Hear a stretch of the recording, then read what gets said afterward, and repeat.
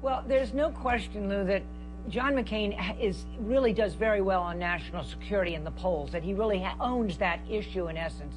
And so I think you will see Barack is going to have to address it. But it is not one of the top two issues right now, and unfortunately, in my opinion. And as for immigration, Lou, you're not going to see it touched. That is an issue that truly defines the future of our nation and our nation's role in the world. And I think Barack Obama has addressed it aggressively. And what's most impressive to me is that you now see Prime Minister Maliki supporting the timeline that Barack Obama is talking about, and even George Bush recognizing we have to bring this war in Iraq to an end and focus on fighting terrorism in Afghanistan. The only one who's not calling for a timeline out of Iraq is John McCain.